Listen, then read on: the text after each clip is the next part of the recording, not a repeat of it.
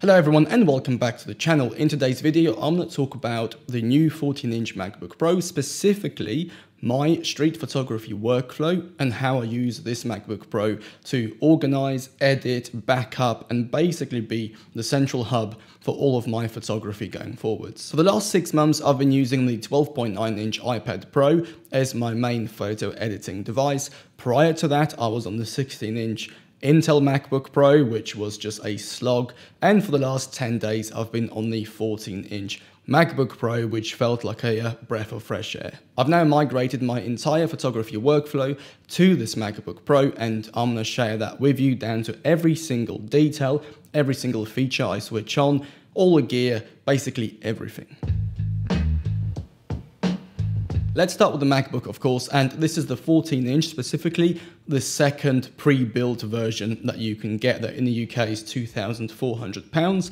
It comes with the better 10-core CPU. The Pro one has 16 gigs of RAM and a terabyte SSD. The second device is my iPhone 13 Pro Max.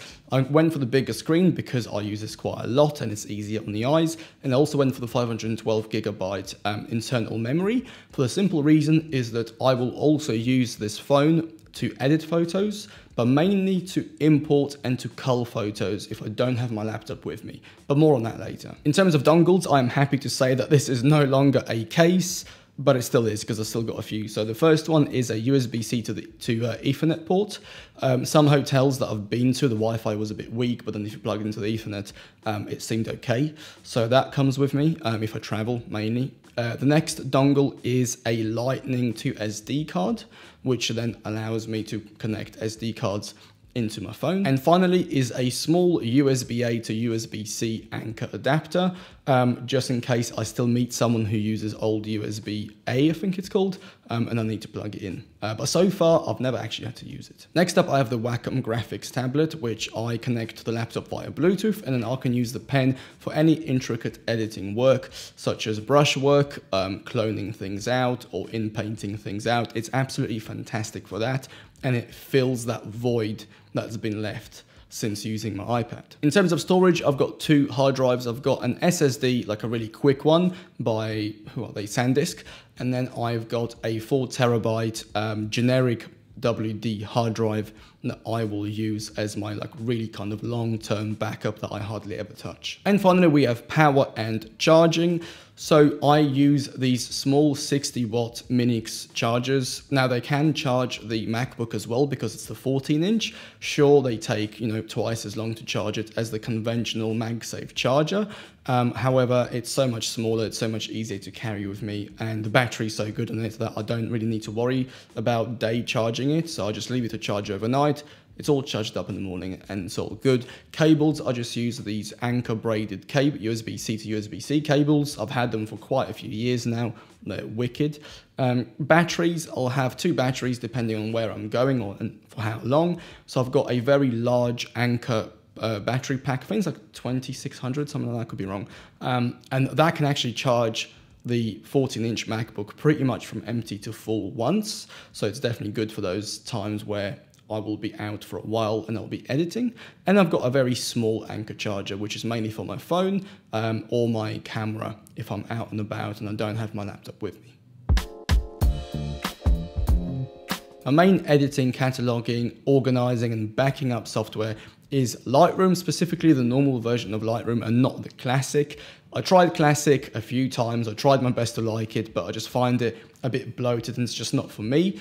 I like the normal Lightroom because it's very clean. It only has the features that you really need. I think only camera calibration's missing, but it does everything I need it to do. Also, there is an identical app for my iPhone. And the best thing is it all syncs to the Adobe Cloud, which is where I store all of my raw photos. At the moment, I only have a terabyte of storage, which is like the minimum that you get with this particular plan. However, 4 years worth of photos are only using up about 500 gigabytes because I'm very selective with what I keep. So this will definitely keep me going for another year or 2. And then after that, to upgrade to like 3 terabytes, it's not that much more money. In my opinion, it's worth every penny. Next up, I have Affinity Photo, which is my sort of Photoshop replacement app. Take Photoshop, but make it a lot more responsive, a lot faster to use. Remove some bloated video features that you just don't need in a photo editor. Reduce the price tag to a one-time purchase of like 40 quid, and you have an absolutely wicked Photoshop replacement type of app. I've used it, God, 4 or 5 years now, and I absolutely love it. And finally, I have the Apple iCloud Photos app. I've got about 2 terabytes of storage there. That's included in the plan I have. And that stores the final JPEG versions of all of my photos.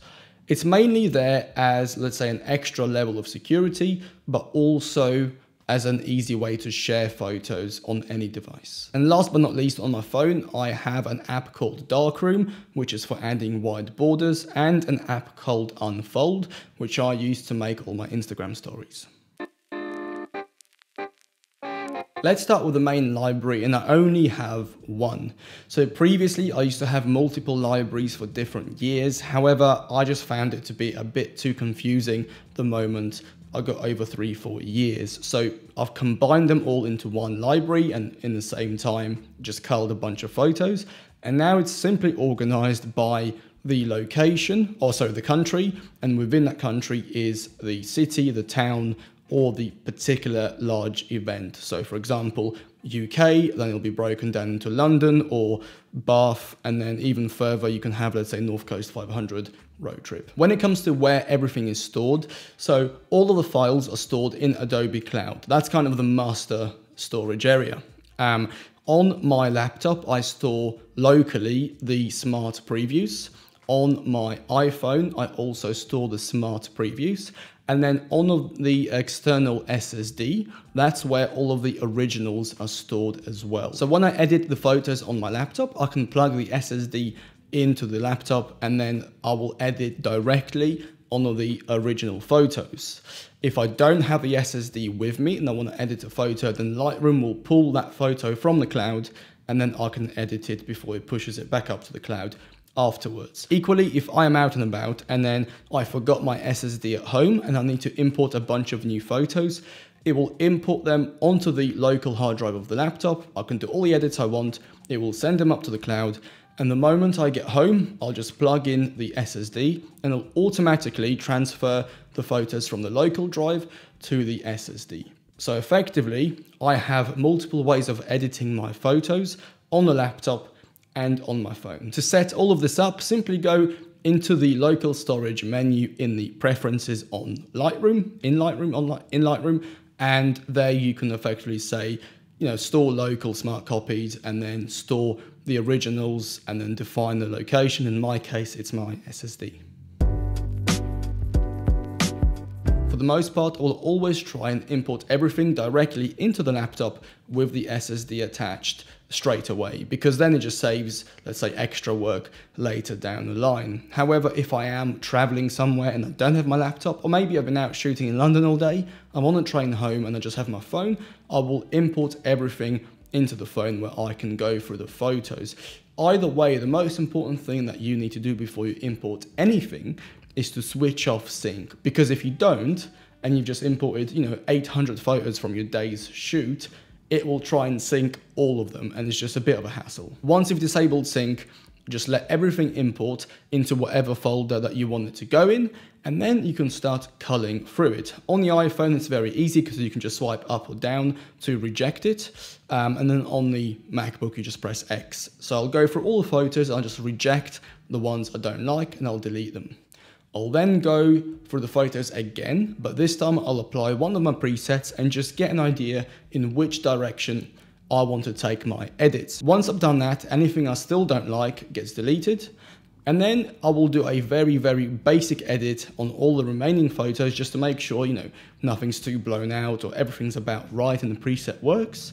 Anything that doesn't work gets deleted. I'll then empty the trash and then sync whatever's remaining to the cloud. In some cases, if I have a long enough train journey or not that many photos, I would have done all of that on my phone, and by the time I get home, open my laptop, the photos are already there. If not, and I've done it on the laptop, I'll usually try and give it a bit of time before coming back to the photos, just so that I can come to them with a bit of a fresh look at them, and then do any kind of final edits and make sure I'm happy. If there's a particular photo that needs a bit more editing, such as cloning something out or cleaning up, I will open it in Affinity Photo as a full-size TIFF, do the editing I need to do, import it back into Lightroom, and then group it as a stack with the original raw file. The final task is simply to just rate the photo, add some keywords, and then sync everything back up to the cloud, and that's basically it. As it stands, I already have a fairly robust system when it comes to backups. I have smart copies on 2 different devices, I have original physical copies on the SSD, and I have a copy in the Adobe Cloud. However, let's just assume that the entire library corrupts. It can happen. Now, even though I still have the originals on the SSD, they are not organized in the same way that I would organize it in the library. They're organized all by date. So if that happens, yes, I've got my originals, but that's going to be such a pain to go through them. Can you imagine that?